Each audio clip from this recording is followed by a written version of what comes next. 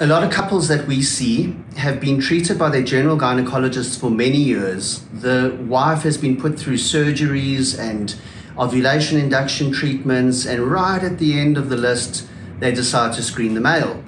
And then they find that this is a couple with male infertility. And what we find is that our patients arrive in our office, they're already really frustrated by the process, the wife's been through unnecessary operations, and so it's very, very important that when a couple are seen and are struggling to fall pregnant, the semen analysis should form part of your basic investigations. We cannot get tunnel vision, see pathology in the female and say the male must be fine. We always need to screen the male and make sure that there's no secondary factor maybe coming from the male.